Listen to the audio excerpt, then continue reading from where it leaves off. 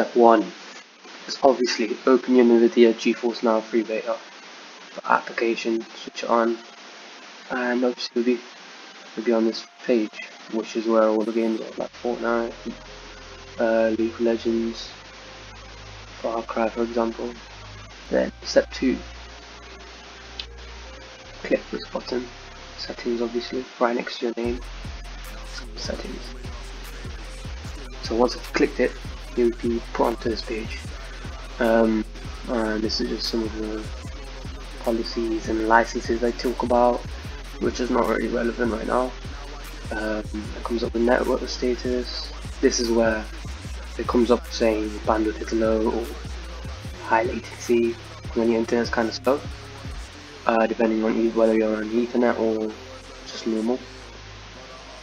So obviously this is server location, but what is important for this video and what you guys probably want to know by the title is having no input lag on Geforce Now. And obviously when you first download this app, which is when I recently got it, it was on balance, and balance takes full advantage of the available bandwidth to deliver the best possible image and quality gameplay.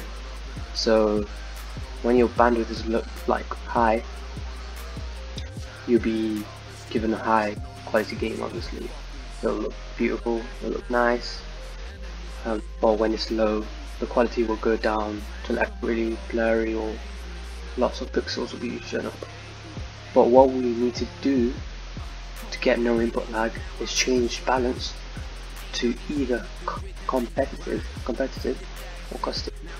And what I do, I changed to competitive because it optimizes your streaming settings to deliver the lowest possible latency during gameplay. So when you take shots or when you build, for example in FORTNITE, since that's what my channel is about right now, there won't be any delay, so you can shoot as soon as you press your mouse buttons, and yeah, that should do it. I'm not going to say it works for everyone, it did work for me, and that's why I'm making this video. And on my last video, a lot of people said that they wanted to know about input lag, so if it doesn't work, there may be other ways which you can find more